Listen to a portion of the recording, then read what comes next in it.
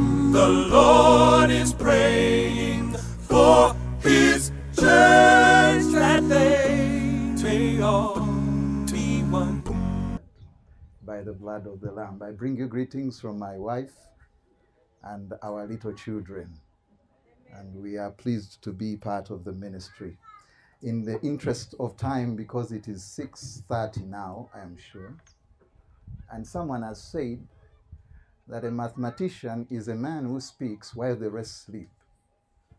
And I tell you bad news, I'm a mathematician by training, and I speak at a time when people have had enough and they're at the tipping point of sitting in their cars and going back home and refresh themselves and get ready for tomorrow. But I know for sure that they can spare me a few more minutes and listen to the oracles of God and the Word of God. And therefore, I will, without wasting your time, how do you know that you have lived a successful life? My subject in a short while is, I just wanted to give it a simple title, A Life Worthy Living. A life worthy living. Yesterday something happened in church. I go out preaching, and sometimes you preach and you invite people, and by the grace of God, people come, 5-3. A preacher yesterday came to church. I attended, say, Kampala Central Church, and he preached for a short while, and he invited people who want to be baptized. In the midst of, it was Pathfinder, and he just said, anyone who wants to be baptized, and in the simplicity of the call, about 8 people walked up. In fact, 13, thank you for the correction. And I sat in my seat and I said, God, you are amazing. You take simple things and make them so powerful. And while I was sitting here, I was hearing things, and I was thinking, it's a movie, you know. In the last presentation, you hear someone say you can do something simple, and the impact is great. In Kalamoja, I see someone who has given his life for the service of others and has left his comfort, and he desires only one thing, that the name of Jesus be lifted high. And I say to myself, I'm challenged from the core, because also my passion is to give glory to Jesus Christ. And so I am very grateful that this organization has a mission which was given to me to grow the kingdom of God through evangelism as far as it possible. And I would like to take you to the Bible and discuss my subject, because we don't have enough time. The story of the Bible tells us that Jesus is walking with his disciples. They are coming from Judea because they have had an experience there. So they are taking a leave and they are going over to make sure they come out of the storm for a while before they come back. And so Jesus moves with his disciples, and we are told that as he came close to a town called Sychar, he tells the disciples to go and find something to eat, because they had walked for a while and they were hungry. So as they go out, Jesus sits by the well in John chapter 4, and he sits there. And I like Jesus, because Jesus, in all his movement, he has a purpose. What appears a mistake and a chance for you, Jesus is not a chance. So when he tells the disciples to go, he's creating room for dialogue. So he says, go get food, come back. And they go, and they are singing, they are even wondering. They say, this Jesus is hungry. Today he has asked us to go and get food. He's really, really hungry. And so they go, and Jesus sits by the well, and lo and behold, the target comes. A woman comes. And he finds a figure sitting there, and I like to imagine what Jesus was doing, because I like doing, maybe he began singing a simple song, in praise. My Father, I love you. And the woman comes closer and sees this figure sitting by the well and says, this time of the day, there's somebody here. And then she comes and she says, sir. Jesus is seated. Then Jesus knows that she's about to say something. Jesus says, give me some water. I'm thirsty. Now that question is crazy. Don't you think so? He's sitting by the well and he knows for sure that well has water, isn't it? But then he's asking for water. So the woman presupposes that this person speaking the way he's speaking is not from here. He must be a Jew. And so he says, you, the Jews, you are very crazy people. And Jesus says, okay, now I know you understand. Go call me your husbands. And you know the story. But that's not my interest. My interest is down there. And the disciples who went on the mission, their mission was to find food, right? They knew Jesus is dead hungry. They come back, And they say, Jesus, Jesus, Master, Master, we were blessed, we were lucky, we met a stall, we found food, now you can refresh yourself, here is food. And Jesus surprises them, he says, I'm not hungry. And they say, let me read the text, come with me. You don't have your Bible, so I'm going to read here. I'm reading from John chapter 4, verse 20, verse 30, verse 27. The Bible says, just then his disciples came back. They marveled first that he was talking with a woman, but no one said a thing. What do you seek? Or why are you talking to her? So the woman left her jar, water jar, and went away into town and said to the people, come, see a man who told me all that I ever did. Can this be the Christ? They went out of the town and they were coming towards Jesus. Now the disciples, the Bible says, meanwhile, that's why I'm not going to use this Bible again now, after reading this one. Meanwhile, the disciples were urging him, saying, Rabbi, eat. But he said to them, I have food to eat that you do not know about. So the disciples say to one another, has anyone brought him something to eat? Jesus said to them, my food is to do the will of him who sent me and to accomplish his work. And then he adds, do you not say there are yet 4 months, then comes harvest? Look, I tell you, lift up your eyes and see that the fields are white for harvest. Already the one who reaps is receiving wages and gathering fruit for eternal life, so that the sower and the reaper may rejoice together. For here the saying holds true, one who sows and another reaps. I sent you to reap that for which you did not labor. Others have labored, and you have entered into their work. May we pray. Our Heavenly Father, we are so blessed that you gave us the light in your word to enlighten us on precisely what is fitting in your sight, and above all, that which prepares us for eternal life. For truly Paul says that the word helps us and gives us wisdom unto salvation. And we are here that we might also tap into that wisdom and be able to live lives that are worthy in your sight and not in our sight. That we seek in Jesus' name. The most important statement in the Bible is found in the book of Genesis chapter 1. In the book of Genesis chapter 1, the writer of the text there begins by saying, in the beginning, God created the heavens and the earth was without form and void, and the darkness was upon the face of the deep, and the Spirit of God, which we learnt of, whom we learnt of last week, was hovering upon the face of the water. Now, the most interesting thing is that you can fall on 2 lines. You can either believe that the earth is a created entity, or you can say it is here by chance, as the sciences propagate. But I'm assuming that all of us who are sitting here believe that the earth was created by an agent whom we call God, right? So we believe that the earth is created. And if you believe that the earth is created, you must also go a step further and conclude that if the earth is created, then there is intention and there is purpose. And if you conclude that way, then you must move another step further and begin to also say, in an intentional and purposeful life or universe, then life in that universe must have meaning. And if life has meaning, then you must move a step further and know in the meaningful life, there is both responsibility and obligation. The question I ask myself in the beginning of this year is, do you know your purpose in the paradigm of creation? And I'm about to prove to you. I'm going to discuss 2 points, and when I'm finished, I'm done. The first purpose is I want to demonstrate to you that each one of us has a purpose in life.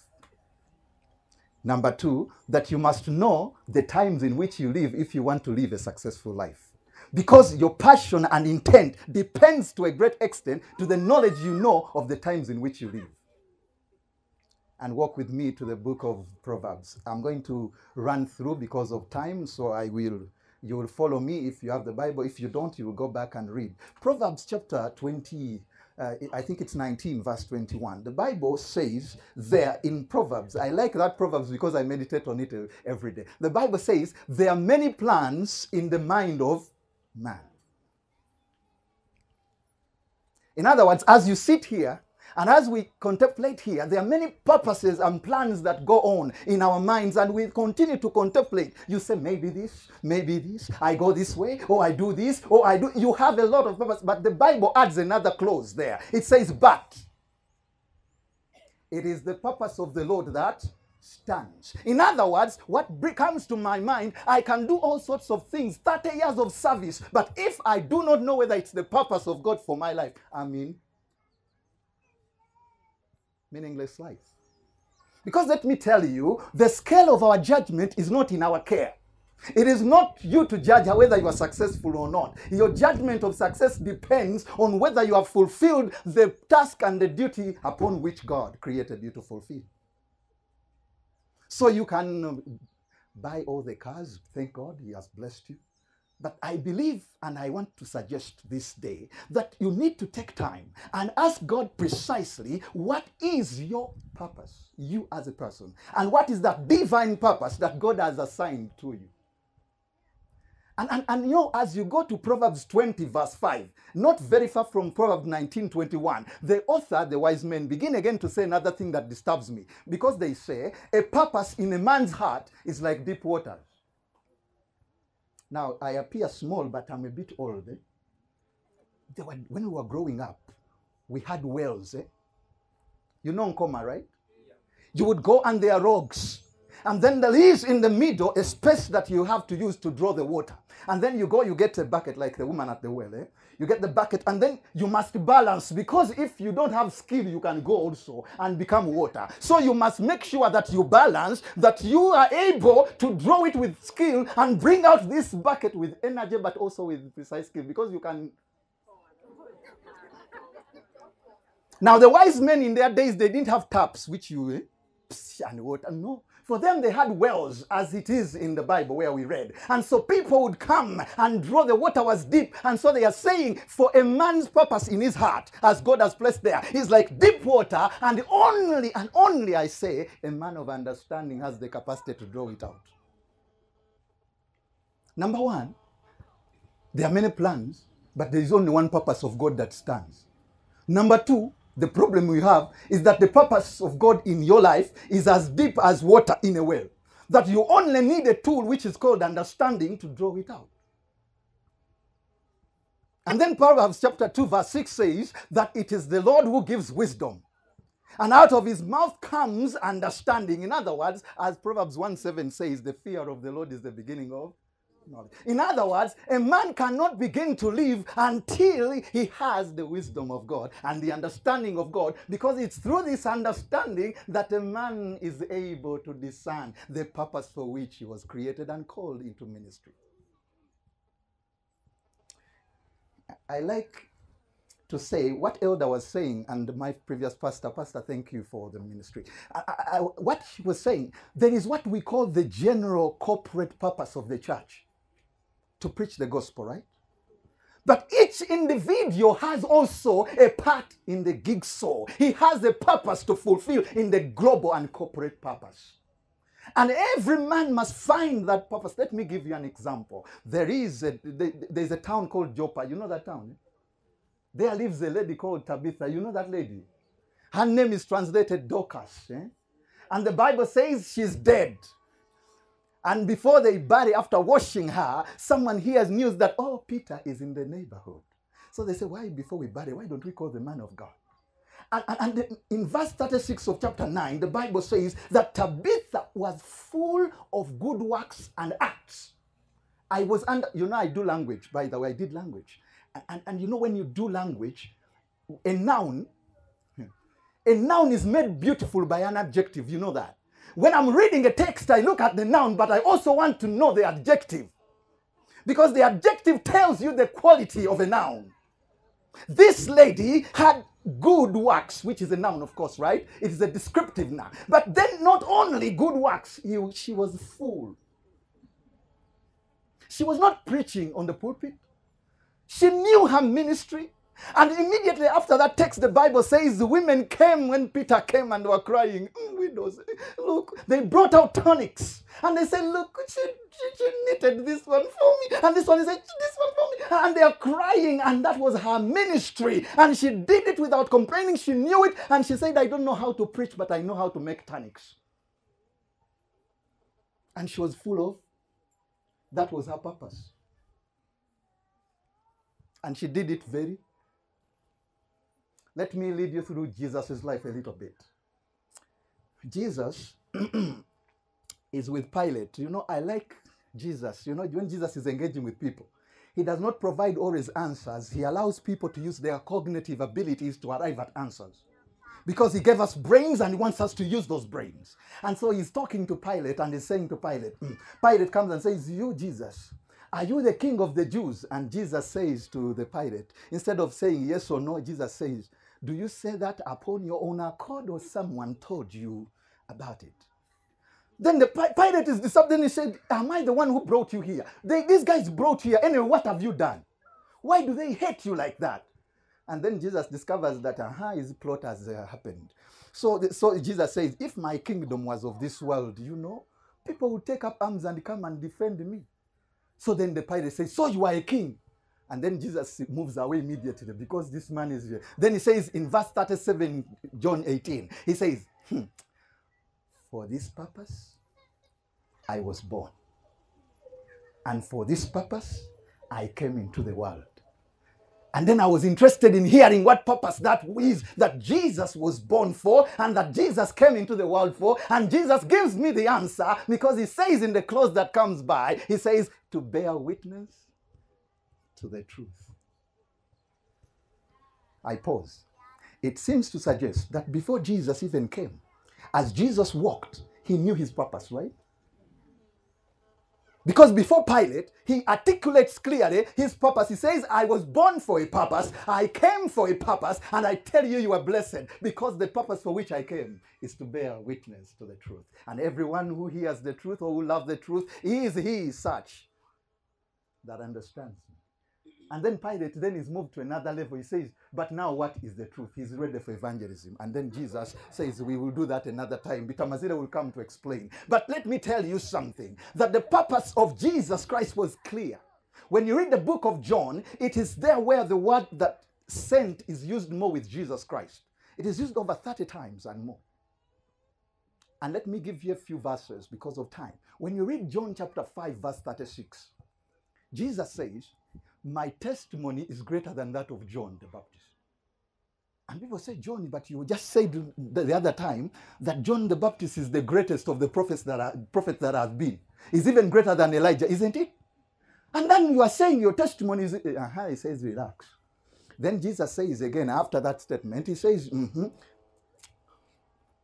for the works that I accomplish, the very works I do in your midst bear witness of the fact that I was sent from the Father. In other words, Jesus was saying, you look at my conduct and then you will know that you're looking at a man who knows his purpose, and his purpose is to accomplish the works of God. He's not doing his own works. You go to the next chapter, chapter 6, verse 38, he says, I came down from heaven not to do my own, but the will of him who. In other words, Jesus says that my only purpose, my only mission, and I know it clearly, is to do the will of him who sent me. I have no other business. I felt that was enough, but then it was not enough. Then I went to John chapter 8, verse 29. And there Jesus shocked me, says, he who sent me is with me. He has not left me. And then, you know, those are good words, aren't they? But Jesus always does not stop there. He adds again a word. He says, because, you know the reason why he has not left Jesus, the one who sent. Do you know why he's with Jesus? Then he says, because I do the things that are pleasing to him. In other words, as Jesus walks, he has also taught us a lesson that if you want to continue walking with God, you must make sure that the works you do and the purpose you live is not your purpose but his purpose. Because when you walk in his purpose and do these works he has commissioned you to do, then God abides with you and he stays with you. And then the Bible again, I like John, I was reading through a little bit. It's because of time. We would read. And then I went to John chapter 17. Jesus is giving a final speech. And he's telling the disciples, and he's praying for them. And then he prays a prayer. In John chapter 17, verse 4, he says, I have glorified you on earth, having accomplished the acts and the works that you gave me to accomplish. In other words, Jesus is saying, I have run the course of life. I have gone far and near for the cause that you gave me. I have not deviated from that cause. I have walked that path. Now, Father, glorify me as I was before I came. Mission accomplished. My question is, do you know your ministry, by the way? Because if you don't know, every ministry that comes, you would engage in it. Let me tell you a reason why I think everyone has a contribution to life. I became an Adventist at Makerere University. It was my second year. I came from a village. In my family, I was the first person to get a government scholarship to come to Makerere. And by the way, I'm thankful to Besige because that time he campaigned in 2001. They increased the scholarship, and they said was it 2000? Yes, I'm honestly talking about this because that time he said he's going to increase the intake, and the government also said it is going to increase, and it increased. Now, I am not sure whether if it had remained, I would still keep sneaking, but I know God wanted me to be there because there I would hear the message of salvation. And so God expanded, he used the politics to expand the list, and I'm sure I sneaked in by the grace of God. And therefore, while I'm there, I'm walking, I was doing Bachelor of Science, Physics, Mathematics, and Chemistry, and I was walking and doing my thing. And then the crusade, the Muzida, Kampala Central, began a crusade, but before they began, God had appeared to me, led me to the Adventist message through dreams, through visions, and the book my uncle received from a friend who was a pilot, the Adventist Bible, this big one, with prophecies. So through prayer, I was praying. I was a Pentecostal at the time. I had converted to Pentecostalism with fire because I knew God was calling me, but I didn't know where to go. And God was continuously leading me, so I was going for an overnight. And I used to study in my bedroom, and I put this Bible on there, the Good News. I had read through this King James, but thou, I said, Jesus. These things are tough. So I left that Bible in the sitting room, and then I was using the Good News, which was palatable to my simple English. I was a scientist. English, we don't do it. God help us. But you see, at that particular time, I was coming out and I was going for the honor night. Then I looked at the watch and I said, it is still 9. And if I go now, I'll get tired easily when we are praying. So I need to go about 11. So I sat in the sitting room, but I had nothing to do. And God was preparing me from this for this explosive message. You forgive me, those who are this side. I'm trying to hide from the effects here. But you see, then I sit in the sitting. Then I look. I say, but I have put on my shoes already. Going back to the bedroom to pick a Good News Bible. Why don't I read this one? And guess what? When I opened like this, I saw prophecies of Daniel and Revelation. Then I said, but I've never had someone in my church preach on, maybe this is the ministry God wants me to. So I say, I look there, I said, so let me go for overnight, then come back. So I went for the overnight, and I prayed that night, but that morning, God wanted me to know about this thing. So I came back, and I opened the Bible. I said, now I'm going to read this. By the way, I didn't have sleep. I read the entire thing of Daniel, this explanation. So while I was reading, I came to a portion which says that the Sabbath was changed. And someone quoted Martin Luther. Now, I had gone to my mother's place when I was still in campus, and I had just gotten this experience. And I picked up a book in our shelf. It didn't have covers. And when I opened like this, I came to a topic, Martin Luther. So I read a few things. I said, maybe I'll come back and read that book. So I put it back in the shelf. And here I'm at my grandmother, and I'm reading about Martin Luther. I said to myself, I should go and pick that book to get the history. So I go and pick the book that very evening. You people are joking. When the fire of the Lord is in your heart, you don't have time. You cannot. You cannot sleep when God comes like a flood. You cannot. Yeah, and I rise and I take a taxi. I say to grandmother, I'm coming back. And I go, I pick that book, and I come back home, and I begin reading that book. I later discover it's a great controversy. I read it from page to cover in 1 week. And the semester is about to open in Makerere. So I go back to Makerere full of fire. You people are joking. I was in a Pentecostal fellowship. And that morning I went and told the papa, I will preach this semester.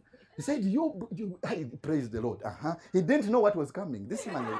And then we come to the preaching. And I begin, and the people begin to smile because for the first time I was approaching presentation in a scholarly way. I was rugged, I am still, but that time the Spirit made sure that I'm scholarly. And I began slowly. And people were saying, what has happened to this brother? He's feeding us, brother. He's feeding us, brother. Until the Lord bombarded them. And I told them, do you know the Sabbath is not this one?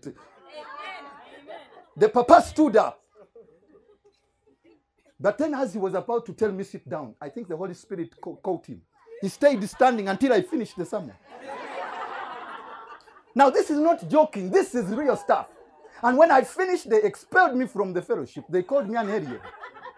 But I had preached the message. And God began on a journey until the crusade came. When Randy was preaching, because I had read those things, when he was speaking about the things, I was just saying, that is correct. That is... you people, Anyway, time is gone. But let me drive my point home. But you see, my point is, my brothers and sisters, the Lord had given me an express call and he had said I'm going to be a preacher. But as you settle into the faith, you begin to realize that the faith, preaching, being a pastor is not simple, right? And more so in Africa. 40 churches. Brethren will even put out your things and say, Pastor, we don't want you. I said, Jesus, this cannot be. So I finished my degree. I go to, my uncle had paid my school fees from senior 3. I was the light of the family. He got me a place of teaching in Budo, secondary, not the other one, this one. Then he said, from there you will go.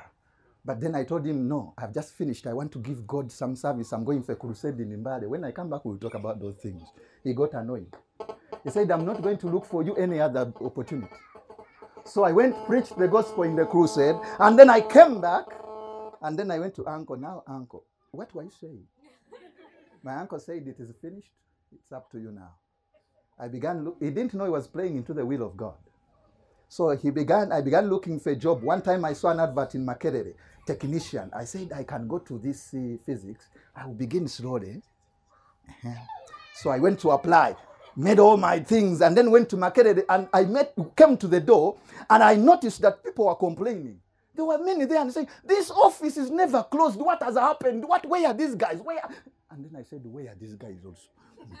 So my mind tells me, why don't you go to Pastor Kairanga's office at Center, because we had been with him in the crusade, and talk about the experience.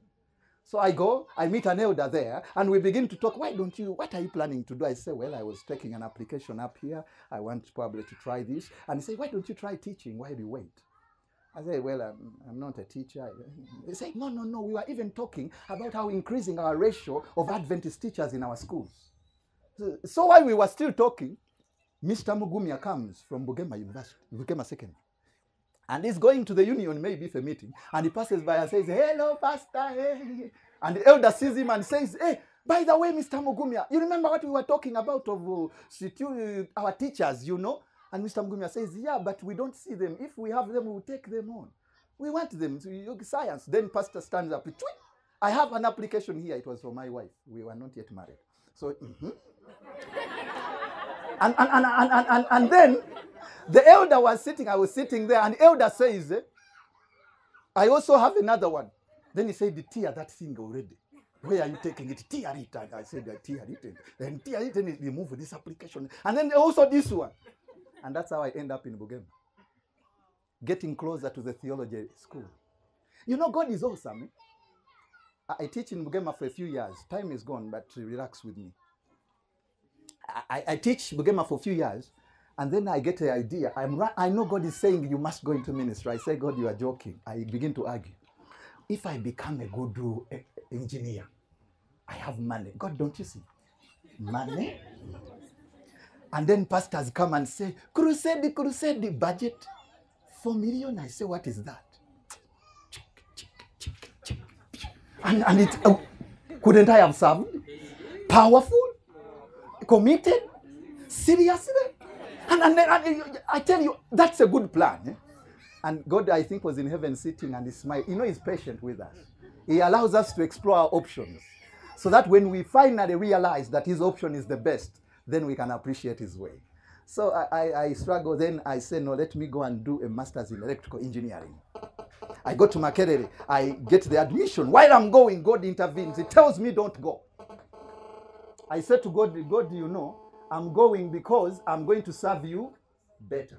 I get the application. I apply for 2, masters in physics, a master's in electrical engineering. They give me both of them. I have to make a choice. I choose masters in electrical. And I come home smiling, and my wife looks at me like this. You know, we women have...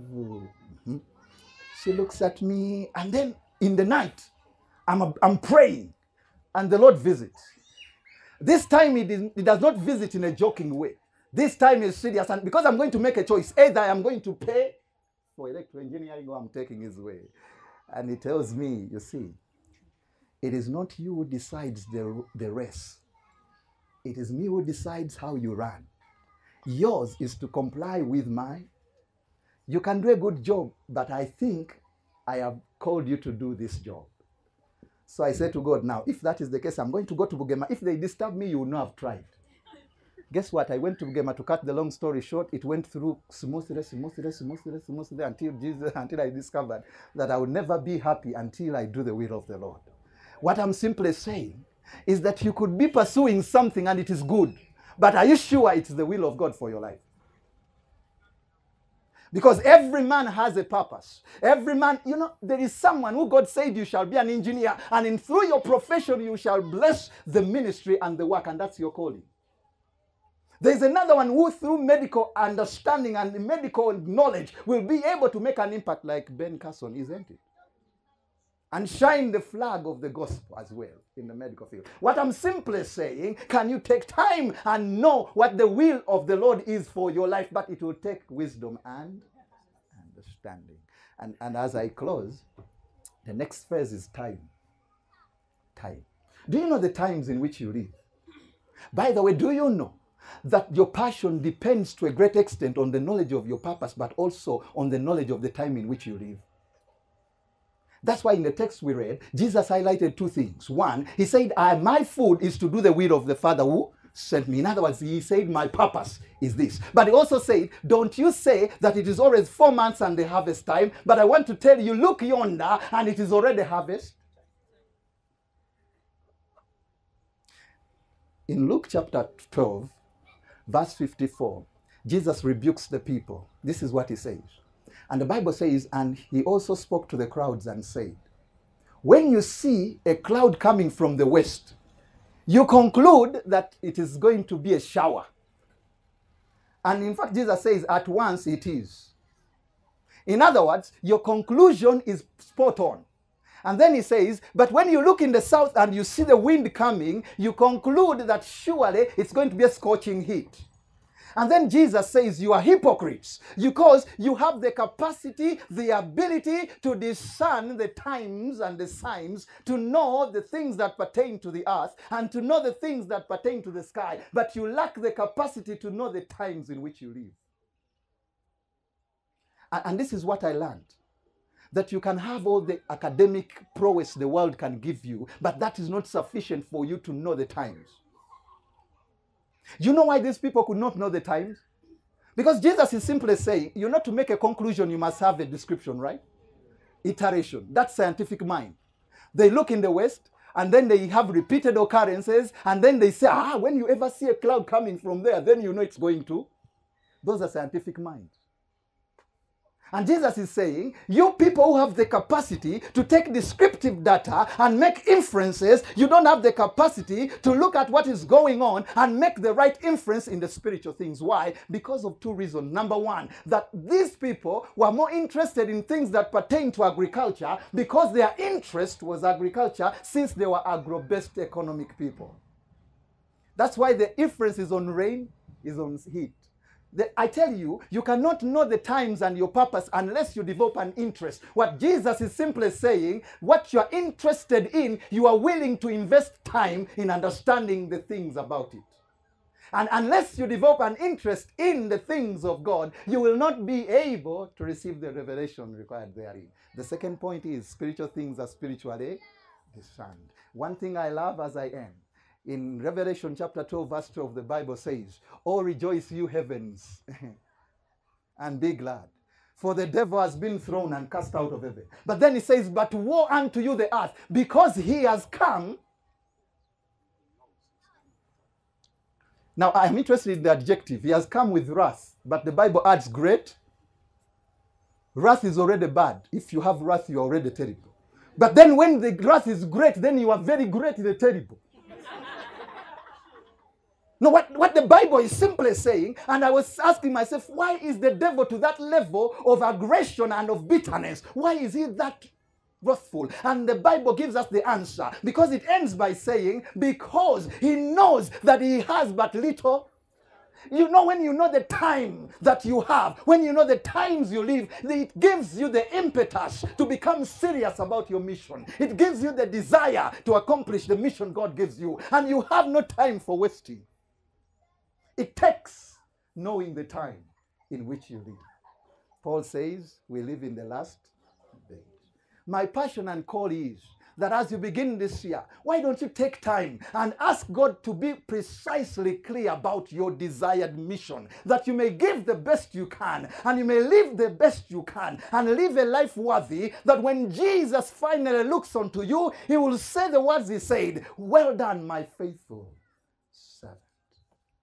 The challenge has been given to us from Kalamoja, and I'm thinking that we are going to take the challenge, because the time is not on our side. The opportunity has come, and we must take it by the horn. Jesus said, the time is coming where the reaper and the sower will rejoice at the same, which means that when we see an opportunity, let's take it. And I'm simply saying, ask God, what is my expressive purpose? And help me to fulfill it. May God bless you and keep you and give you a sense of urgency, a sense of involvement, and a sense of purpose. 3 attitudes you should avoid. 2 attitudes. 1, withdrawal, and another one, indifference. God has not called us to withdraw from life and society. We are not of the world, but we are in. God has called us to be involved. And a Christian who is involved is a Christian that is giving God the glory. If you're an accountant, magnify God there. If you're a soldier, give glory to God. Can I end with this one? John is preaching the gospel, and John was a very radical preacher, by the way. John will tell you, you fools, who warned you? He was not like me who quotes a BT, please. John would look at you and say, you fool, now who warned you? Who told you to come and avoid the axe? It is lifted, it is... And then the people heard this and they said, John, the Bible says in Luke chapter 3 verse 10, that the crowd came to John and said, John, you have been hard on us. But now what do you want us to do? Do you know what John said? John did not tell them withdraw from life. He said, if you have 2 tunics, take one and give to one who does not. In other words, be generous. Move out and share. Be a blessing to somebody. And then as he was speaking to the crowd, in the crowd there were some other people. The Bible says the tax collectors were there listening. So they also said to John, John, now what about us? Should we resign? Should we resign to save our souls? And John looks at them in the eyes and says, collect that which you are meant to. In other words, be as fair as the law stipulates. Be faithful. And by doing so, you are lifting up the name of him who called you. And then as the tax collectors are finished, they are going back. The soldiers are listening. I don't know what they were doing there, whether they were guarding people or whatever. But at least they were there. And the Bible says, and the soldiers asked, what about us? And the Bible says, John says to them, don't extort money from other people. Don't use your positions to manipulate others. Live as faithful as you can. That's what Jesus is saying. Live as faithful as you can at your post. Magnify God where you are and do the best you can to contribute to the expansion of the gospel. If we do that, by the grace of God, God will move mightily in our lives. And I pray that He does. May we humble ourselves and pray because we have stayed long. I, by the way, thank you for bearing with me for all this while.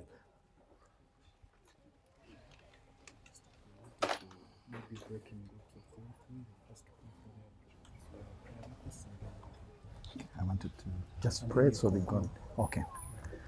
Before Pastor prays, we were thinking that we divide ourselves in groups of 3 so that we can pray in those groups for the different prayer requests that we are having for like 1 minute or 2, and then after the pastor will conclude it with a joint prayer. But let us just, maybe you can turn and face your friend.